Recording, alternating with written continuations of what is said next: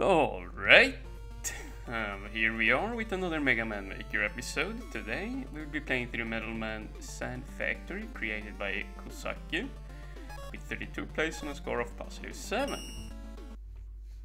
Or, you know, Guru Analytic / Light Daemon, you know, he's had many names to this point. Yeah, so it has been some time since I sat down and played Mega Man Maker now. Yeah, over a week ago. Now we're back for it, and I have played this stage in the past. So I know a little bit about it. But I haven't actually played the finished stage. I've only played it in its, you know, in the in the building stages or whatever, you know, when he was working on it a long time back. And oh yes, Protoman takes double damage, okay. But yeah, this screen looks fairly familiar here. I do recognize some of this here, and there should be a hot dog down here, yep. And we're going to have to try and time this. Yeah, yes. Just try and get a few hits in here, and it should be no problem. Okay, very nice. You had some health. Oi, oi, oi. Wow. I got a little bit lucky there. I just ran for it.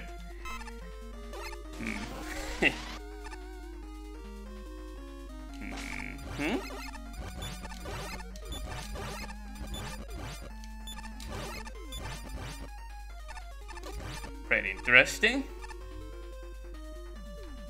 And we already have our first checkpoint here. Very nice. Or already. There's quite a bit of damaging enemies there, so... yeah, I'm very glad to have this checkpoint.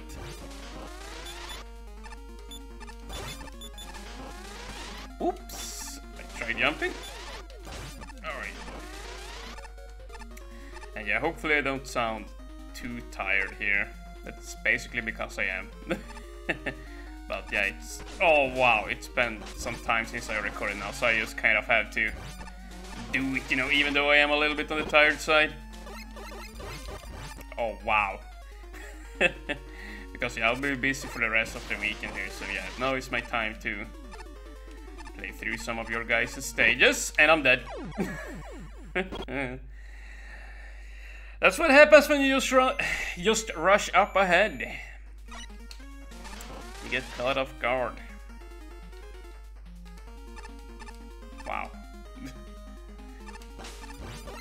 Okay, let's try and... nice. Yeah, as long as you don't take a whole bunch of hits, you know, from these potheads or potheads, hotheads or whatever they're called. Yeah, we should be fine here. And yeah, I'm probably just going to take my time here as well. Wow, that was close. Okay, and here, let's just bait the flames. Okay, well.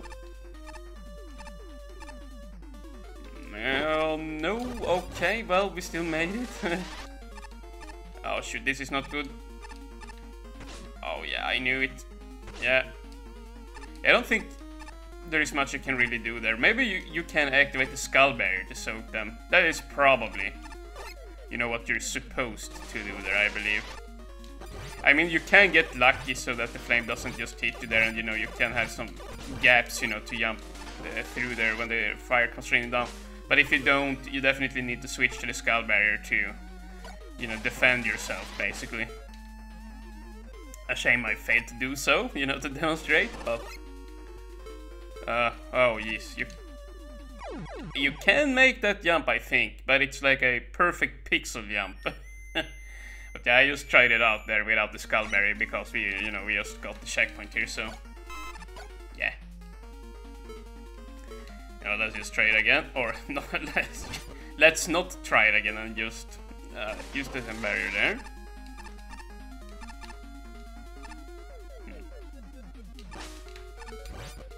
Oh wow.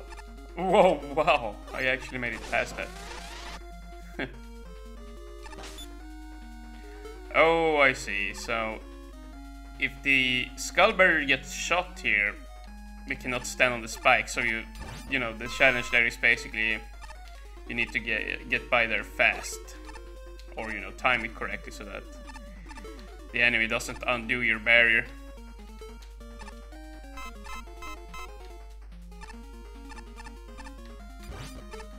Yeah, I'm just going to keep. Wow. Okay, that was a nice timing on the potton, whatever those enemies are called. You know, yeah, just as you pass by there, he appears. You know, so that the player really just has to really hurry up there.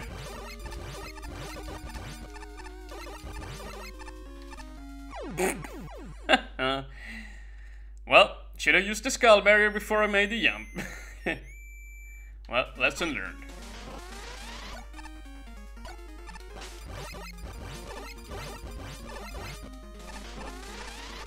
Okay.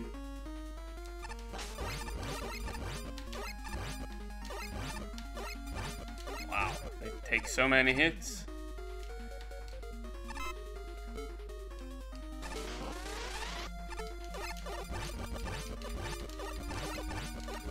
Yeah, so you do see some repeat rooms here. Well, not quite repeats. They are more dangerous. I did not mean that as a negative thing.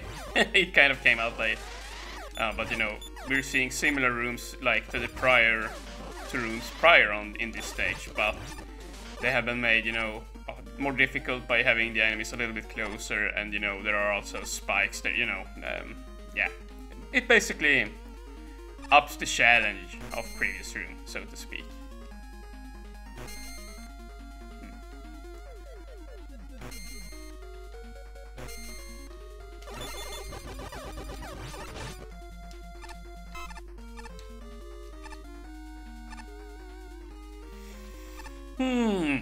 Okay, let's just go now, very nice. And yeah, once again, like another hot tub, you know, and this time the treadmill goes towards the enemy and also towards a pit, so that's pretty interesting as well. Oh yeah, and this is where we slid to the right there, I believe. I'm not 100% sure, but I believe so.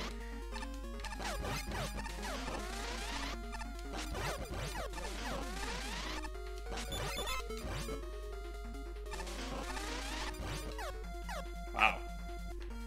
I made that, that room look very easy. Oh wait, this is kind of interesting, so what will happen here? Okay, so we shoot the barrier, we have to walk down here again, and then shoot the skull mat there, I see. So basically shoot, change, go back. Yeah, that's pretty neat. Pretty neat indeed, I have to say.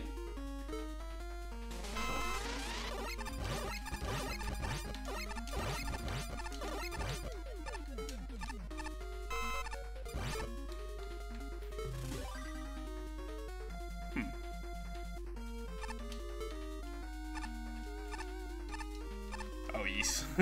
It's so nervous being on this one tile conveyor belt blocks. So very nervous. Nervous inducing. You basically just gotta jump as soon as you land. That makes it a little bit easier.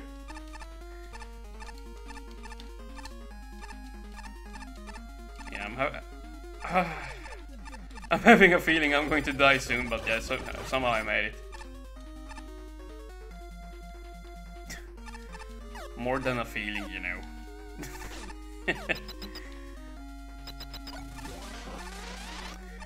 All right.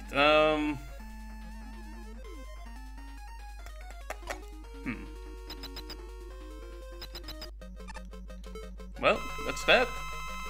Now we could be cheeky here and one-shot Metal Man with the Proto Shield. Oh, he's immune to the Buster. Wait. Yeah, he is.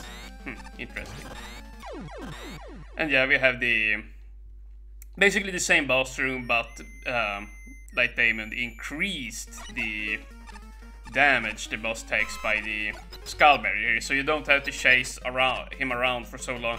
I remember in the old version of the stage, you basically had to chase down Metal Man, and you know, there was an energy respawner in the room, and yeah, you know, you dealt some damage to him, and you know, as the skull barrier was, you know, about drained, you could get to the energy refill inside the boss room and, you know, just restock. But okay, but I'm going to have to be a little bit more careful here. I'm being way too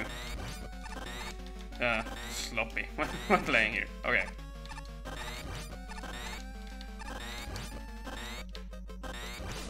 Oops. You know what? Oops. Let's try it again. I don't really... I mean, I did not really have that, but I would like to win with a little bit more style than that, if possible. You know, not on the last pellets of health there. Oh, shoot, I walked into him.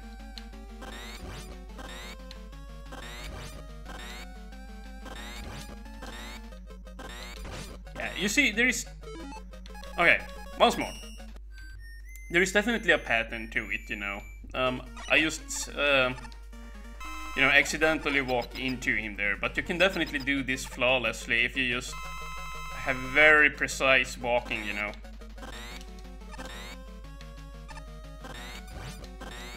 Ouch.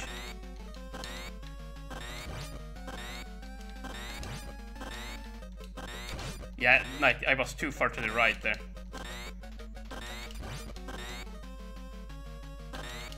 Okay, so that's how you do it, okay. So you just stay here to the left, go to the right, stay to the left, go to the right. If you're longer, or you know, if you're further away to the left there, as Metal Man is in the air and throw his saw blade, you know, he will throw it, you know, obviously on the left side of the screen, so that way you have more room to dodge, you know, in between the saw blade and Metal Man himself when he jumps to the right there, so yeah. Pretty interesting boss, true? But yeah, all in all, pretty interesting stage. Pretty neat visuals, you know. My favorite room, as you probably would have guessed, would have to be that Skullmat, you know, room where we had the Buster barrier blocking the Skullmat from falling down, you know, onto the lower platform there, and so once you shot it, you know, the conveyor belt would basically pull him on down there, and you know, if you did not move out of the way and, you know, let the Skullmat hit you, I believe that deals 6 damage. And like on Proto Man that would have been 12 damage, so that would have been quite devastating if you did not try to actually do that room properly. So yeah, that was pretty nice. Other than that, we had the conveyor belts, and yeah, they definitely had, you know, a difficulty progression to them, you know, starting, you know, being, you know, long, and you know, towards the end they were like only 1 tile short, so yeah. Well, I will just leave it at that. Thank you guys for watching, and have a nice day.